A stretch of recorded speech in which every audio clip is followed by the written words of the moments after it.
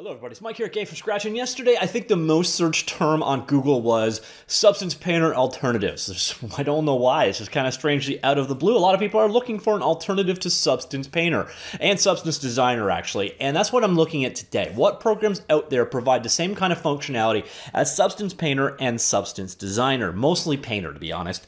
And the truth of the matter is, nothing does. There is no direct replacement for Substance Painter. It is an exceptional program and it has an exceptional approach to creating textures. But there are a number of other programs that are also used for creating textures, and that's what we are going to be looking at today. And then at the end, we're going to look at a couple of things about creating materials, which is the process that Substance Designer made. So we'll look at a little bit at both, but mostly at Substance Painter alternatives. Now, again, you may be asking, well, why? Why is this all coming up? Well, and I've already done a video on it, but Adobe acquired Allegorithmic. Allegorithmic, of course, makes Substance Painter, Substance Designer, and B2M. And I know a lot of people aren't particularly happy about this move, don't particularly want an Adobe subscription, or they kind of fear for the future of Substance. So a lot of people now are looking at what alternatives are out there. So without further ado, let's jump in and take a look at them. Now, of course, I will toss a link with all of the links down below. Let's start off. First off, the most direct competitor to Substance Painter has always been QuickSoul Suite, DDO Painter. Now, the only challenge here is that NDO and DDO Painter work inside of Photoshop. So you're not going to get very far ahead if you want to avoid a Creative Cloud license, but if you're just trying to get something other than Substance Painter, the most direct one-to-one comparison is probably QuickSoul. Now next up, we have 3D Coat. Now 3D Coat is a sculpting and painting and UVing package, also great for retopology. It's about $400 or $500.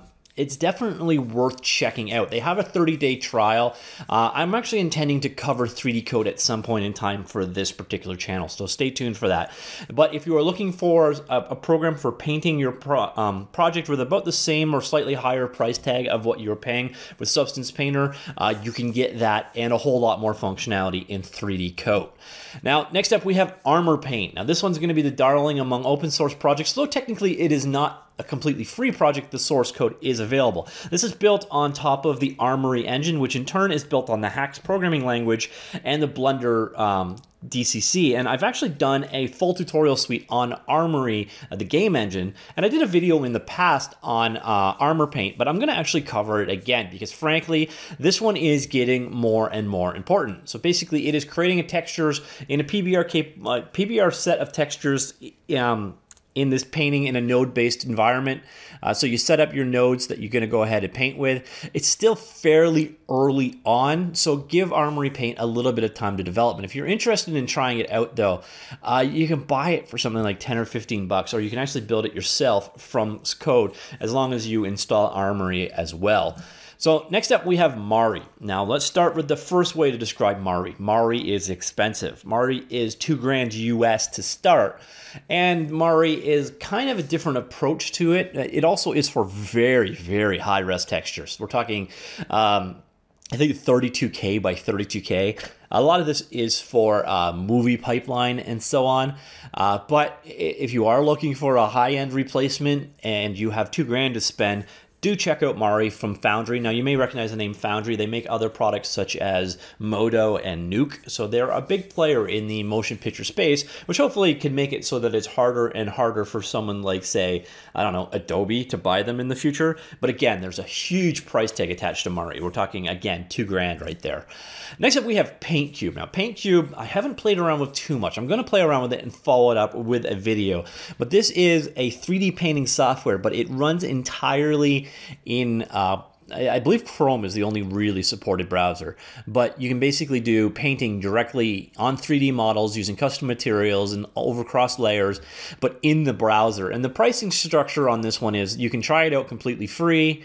There is a monthly fee of $7 if you want to have, what is the difference? Oh, okay, so that's a 14-day trial. So it's $7 a month or $50 a year past that initial trial. Now again, I haven't given this guy a whole lot of hands-on time. I'm gonna check it out and I will get back to you guys with a video in the future, but definitely a cheaper option. But again, you're not even come close to the functionality that is currently provided by Substance Painter, but maybe eventually we will.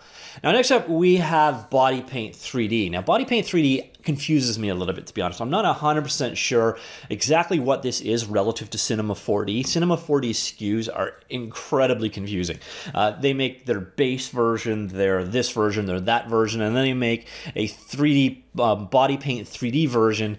And the way it goes, basically, BodyPaint 3D is the 3D painting module for Cinema 4D, but it also contains the base functionality of Cinema 4D. So if you buy it, you get some of the functionality from Cinema 4D. I'm not exactly sure where the lines end and where this is an extension for Cinema 4D or if this is a stripped down version of Cinema 4D with painting capabilities. But suffice to say, this is another painting application. Now it costs $1,000, so it is by no means completely free. But you'll see, especially if you look at the release 20, that's when they move towards a node-based architecture, kind of similar to what you're working with when dealing with Substance Painter. Plus they've got some, algorithmic stuff, and this is probably as close as we get to like the particle painting that you see inside of Substance Painter now. There is a trial available, so if you want to check it out, you can. So this is a bit of both a painter and a plugin for Cinema 4D and a stripped down version of Cinema 4D with painting features and functionalities. And again, it's about $1,000, so that part kind of hurts.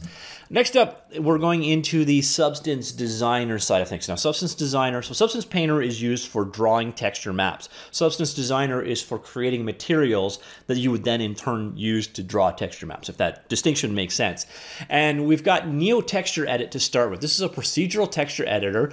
It is open source and free, which is definitely cool, so it's worth checking out. And you build materials using a node of networks. If you've used any shader program, such as the shader editor built into Unity or Unreal Engine, you got an idea how this works. You connect all these various different nodes together, and then you can use them to create more elaborate shaders and materials. Next up, we have Filter Forge. Now, Filter Forge is the same kind of thing. It's been around forever. They're up to version 8, but it is used for creating filters. But if you look at this, this looks a whole lot like procedural materials, or the ultimate output of this result. So definitely worth checking that one out as well. And then finally, we're going back to QuickSoul again, because QuickSoul has moved into, QuickSoul also owns Megascans, which is a huge resource of high-end textures. And what they've done here is they've implemented it into something called Mixer, in which you can bring together high-end textures and kind of make new materials out of them. So for example, if I wanted to create a railroad, I could bring together ground, rock, railroad track, and then I have a railroad material. Or, I could bring in grime and dust and dirt on top of corrugated metal to create a shipping container type material. So it's a different approach than what Substance Designer works with, but it's probably, again, the closest alternative. So once again, QuickSoul is coming up as, if you want to move directly from one to the other, QuickSoul is the closest competitor that Substance had, and a similar pricing. Now, again, the challenge here is, once again, that to use QuickSoul Suite anyways, you need to have Photoshop. So if you're trying to avoid Adobe, it's not the greatest choice.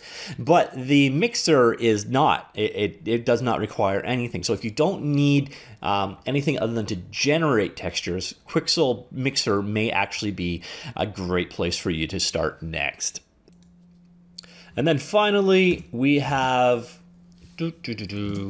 Flux, and this is basically a visual node-based sculpting of images. So you can bring in blurs, attributes. It's a little bit different, but definitely can be used to create PBR-based textures and normal maps, filters, and so on. So definitely another one worth checking out. Coincidentally, you can also just go ahead and download it.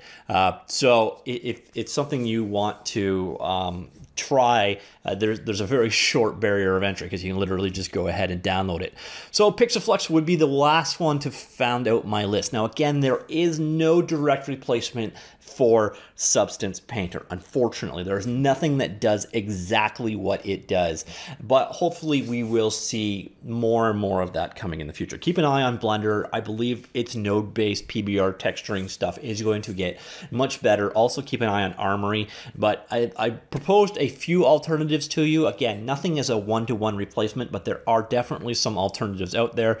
They all in turn have their own advantages and disadvantages. Often the disadvantage, for example, Mari or BodyPaint, it's the price, but yeah, so that is the list. Those are the alternatives to Substance Painter. Now, of course, you could just stick with Substance Painter and hope that Adobe doesn't screw it up. I think we've got plenty of time. You know, we're going to see, even if Adobe stops development on it, it's still going to be a very viable and great product for a couple of years. So the market has a whole lot of time to catch up and improve. But in the meantime, if you do want to jump ship and you are looking for an alternative, these are the best ones I could find. Now, of course, there's a good possibility that I completely missed some options. And if I did, please let me know, comments down below. All right, that's it for now. Talk to you all later. Goodbye.